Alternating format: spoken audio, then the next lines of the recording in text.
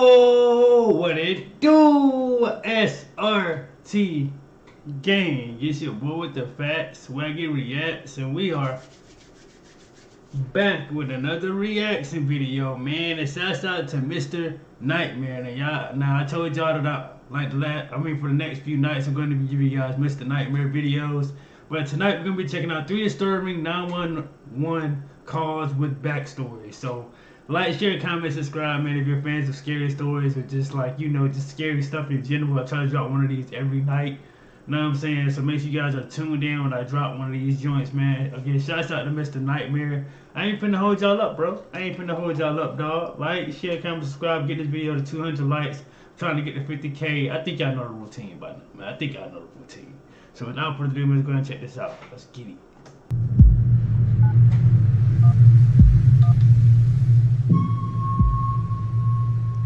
Sean Grates stalked northern Ohio between 2006 and 2016, slaughtering women after assaulting them. He's now on death row awaiting execution, thanks to one would-be victim's bravery. The following 911 call you're about to hear is of that would-be victim and is possibly one of the most tense 911 calls you'll ever hear. On September 13th, 2016, Ashland police received a phone call from an unknown woman who police referred to as Jane Doe, who whispered that she had been kidnapped and was tied up mere feet away from her sleeping abductor. She tried to describe the man who was holding her captive and the house she was in. The best she could manage was that it was next to the 4th Street laundromat.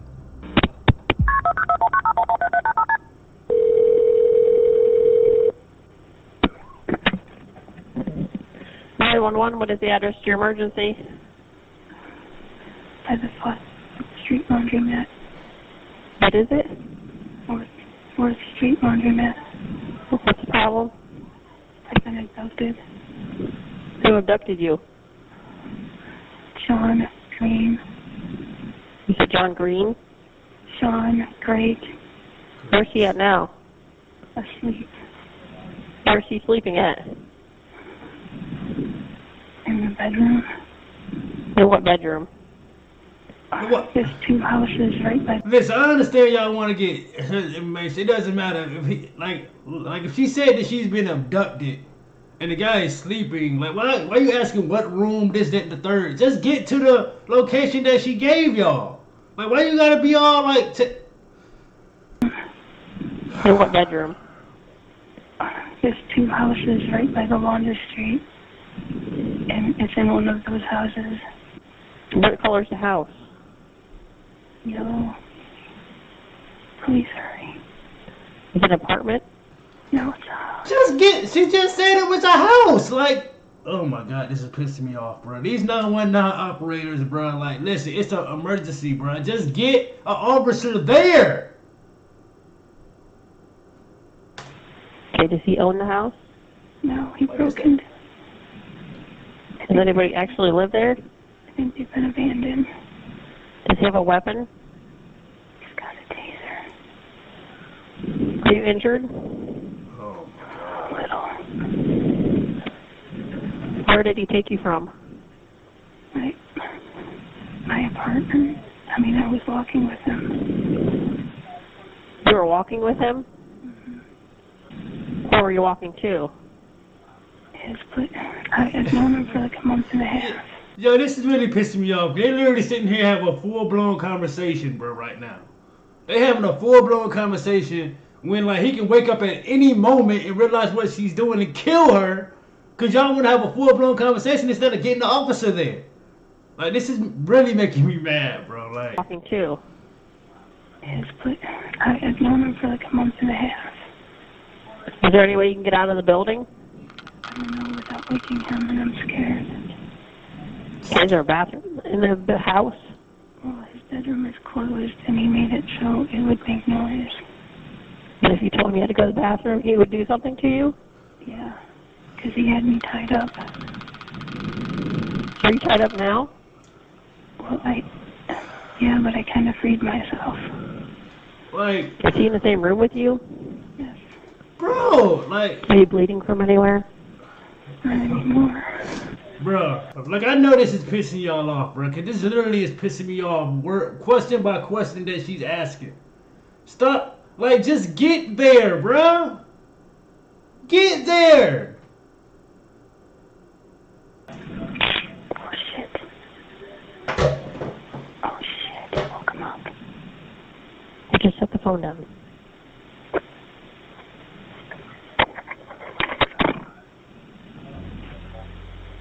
While the 911 dispatcher continued talking the caller through escaping, Jane accidentally knocked over her captor's taser, waking him. The line went dead briefly, and she was suddenly minutes away from being the 6th victim of the serial killer Sean Great. And by this point, the police knew they had to race if they wanted any chance of saving the helpless woman. Oh, now y'all want to rush. Now y'all want to rush. Great sat up in his bed and stared at the floor, before laying back down again, not realizing that Jane was on the phone with the police. Are you still there? So much longer. What? So much longer. Do you hear any officers outside? Oh my God, bro. Okay, they're in the area. Can you get out of the house? No, she just said It's that. locked. Are you at the door? Yeah, I am. She's at the door. She's at the door on the right side of the house. She got out of the bedroom. Is there a window there? Yeah, Bruh. I'm looking out of it. Tell them to come back. She said, Hurry. she said to hurry up and come back. Yeah, they can see me if they It's come locked. to it. The door is locked. Come out, hurry up, get out of here. Where is it? Bedroom sleeping. Still sleeping? Yeah. Okay, they have her. He's not armed. He's unarmed? Yeah. Like, God damn.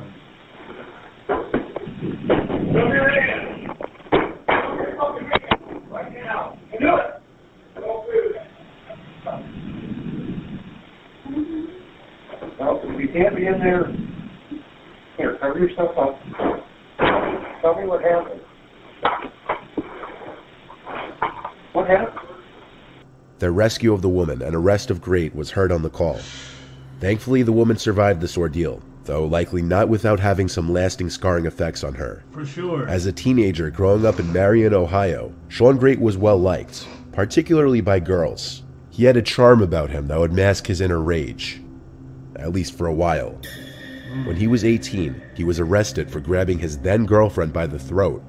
A few years later, he was arrested for breaking into his 17-year-old girlfriend's home and choking her, and only 8 months later, he broke into the same girl's house again, this time slipping underneath her couch and hiding until he saw an opportunity to strike. Wait, slipping under her couch. What kind of couch y'all got that he can hide under the couch? What kind of couch?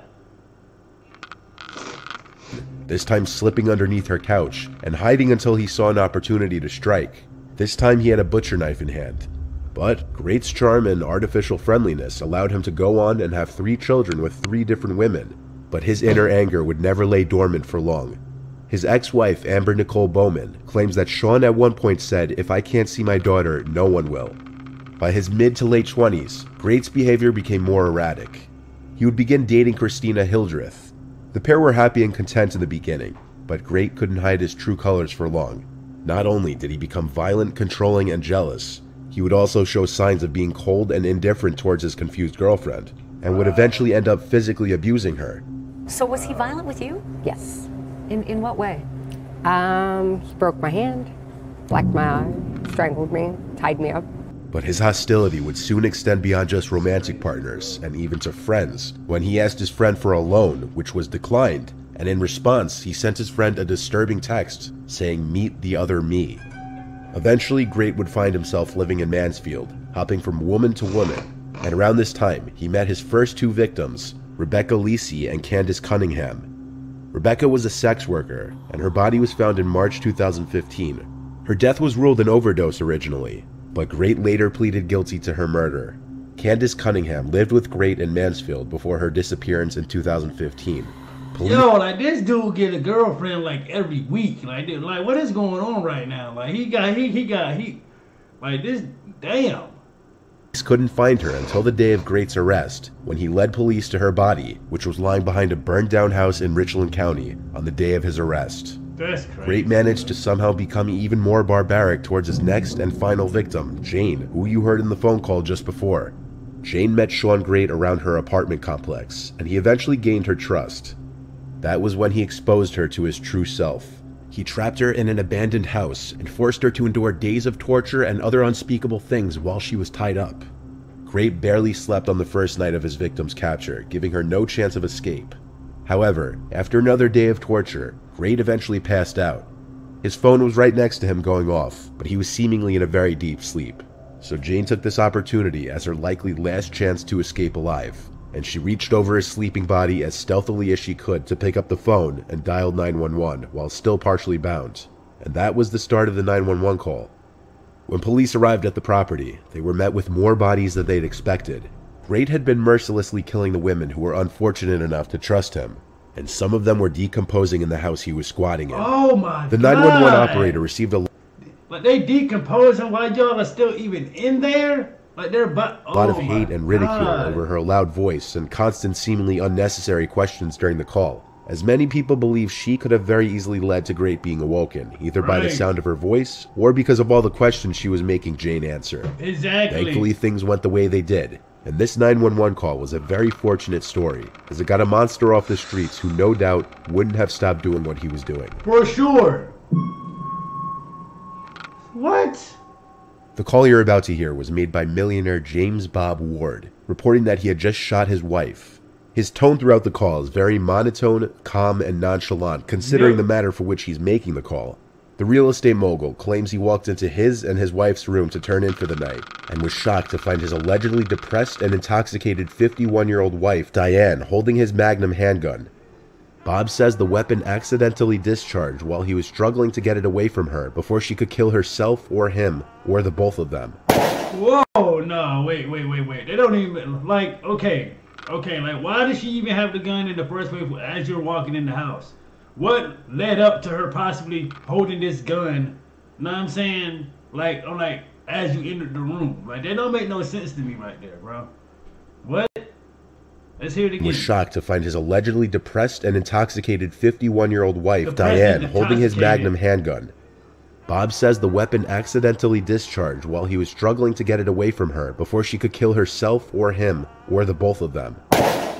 This was the call. Yeah, what's the emergency? I just shot my wife.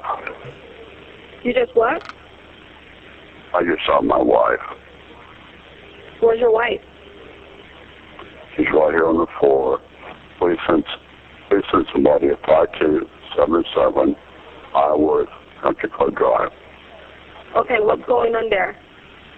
Yeah, I'm sorry. He's way too calm for this to be an accident, and like she did this on her own. Like, know what I'm saying? Yes, I understand she's intoxicated and somewhat like depressed, but it's like, dog, like you literally can control that, can stop that. Like, you know what I'm saying? Like with her even having a gun to whatever, bro. Like, come on, she's not gonna no. No matter how much how intoxicated you are, you're never gonna like just kill yourself like that. Like, well, I don't know. Like, some people might. I don't know, but Iowa Country Club Drive. it just don't sound right to Okay, me. what's going on there? I just shot my wife. You just shot your wife? I shot my wife. Yes, please send somebody over. Stay on my woman. Let me add the fire department. Don't hang up. I will.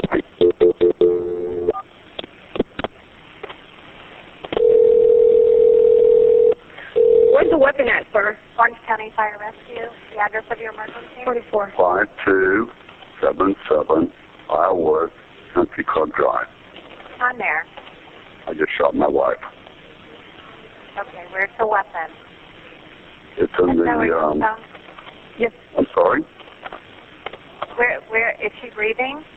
No, she's dead. Oh, she's dead. You know that for sure. I think so, yes. Okay, sir, where is the weapon? It's in the nightstand next to the bed in the master bedroom. And I'll be glad to meet the officers at the front door. Where is your wife, sir? She's in the floor in the master bedroom. How old is she? Born in 1954. Okay, you're sure she's not breathing, or? She's dead.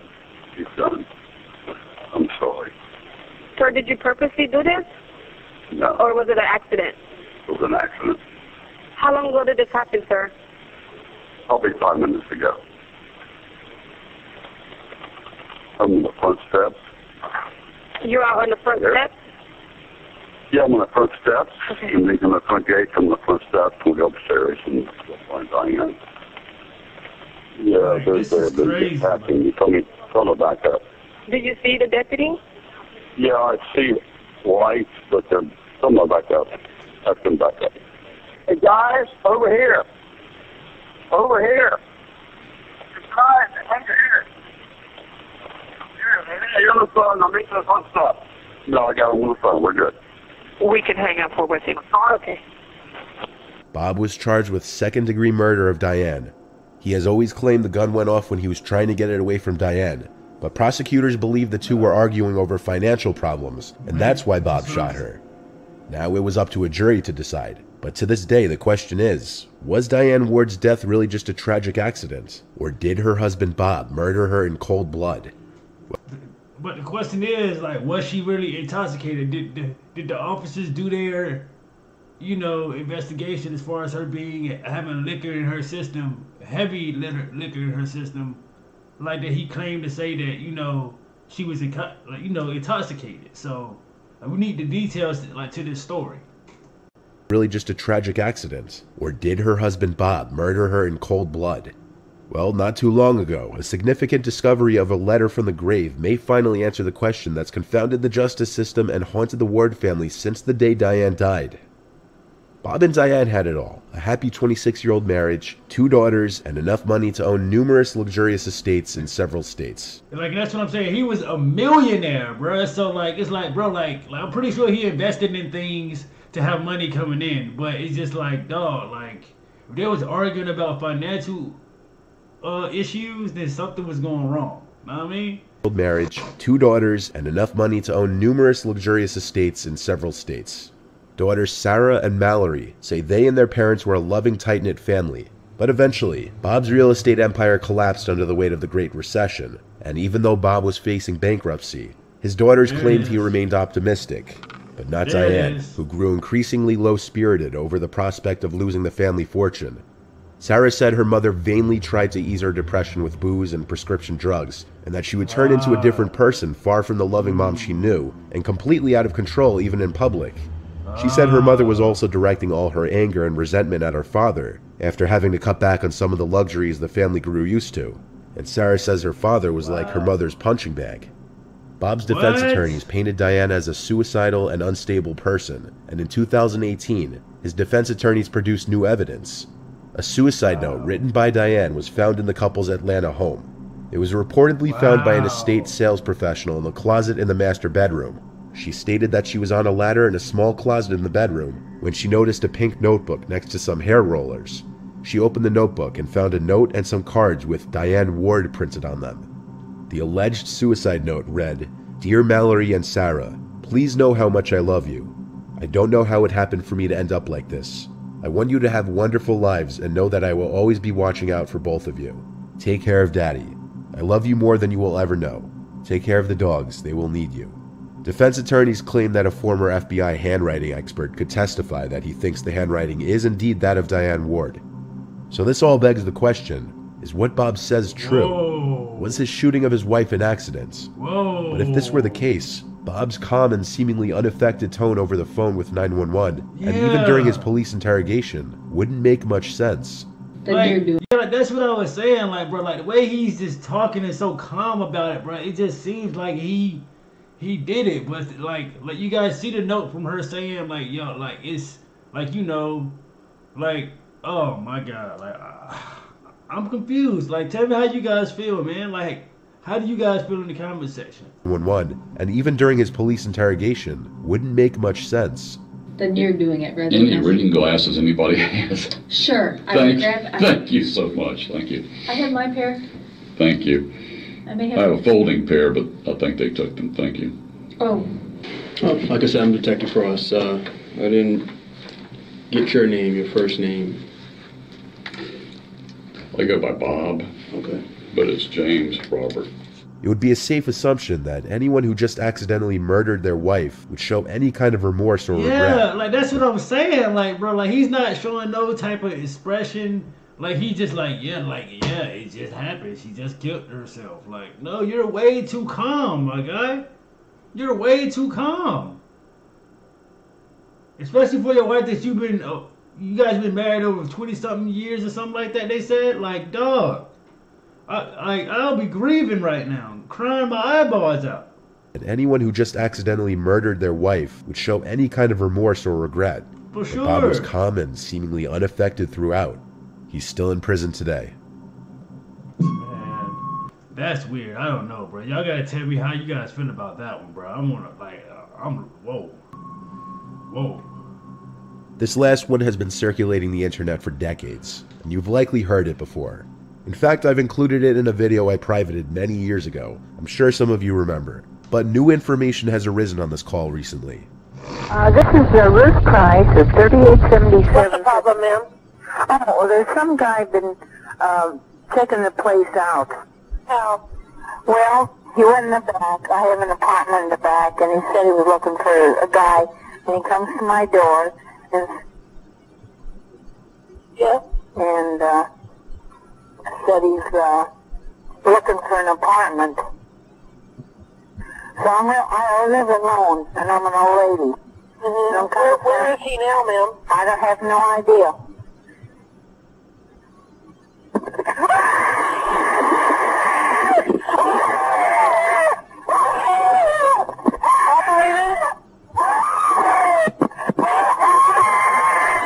Oh my God. Oh my God, is he in the apartment right now? Oh my God, well, yo!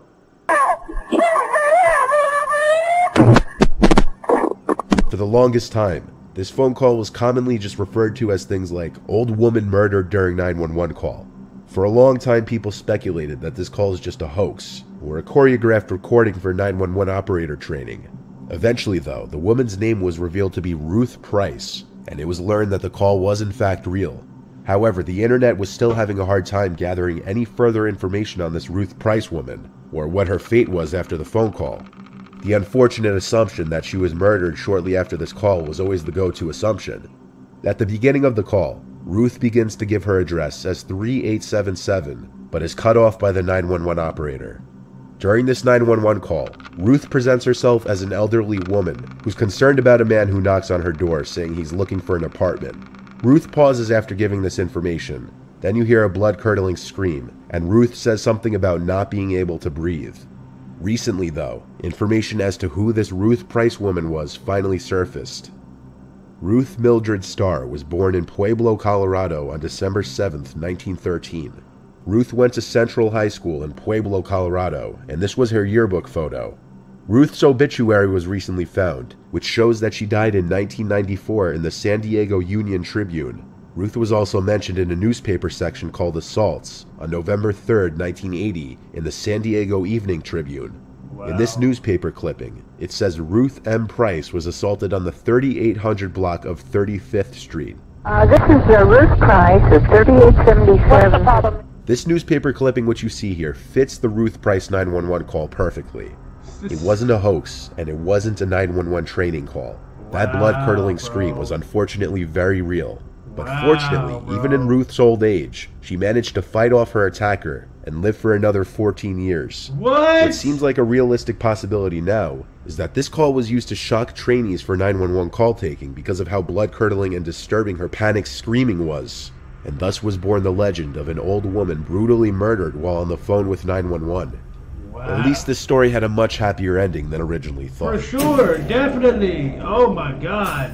Wow, I was not expecting that ending for her to even, so she got away from the attacker and still was able to live. I know she's, traumatized from that, bro. She's traumatized from that now, bro. Dog, Mr. Nightmare, bro. You did your thing again, bro. He hasn't been missing with these videos, man. This is what I've been missing from y'all. Hey, man, I appreciate you guys, telling me about these Mr. Nightmare videos. We got one more video to go, so make sure you guys are tuned in tomorrow when I drop another one. And also, hit that like button for you guys out. Leave out and comment down in the comment section, because I need more comments, man. My comment section be kind of dead.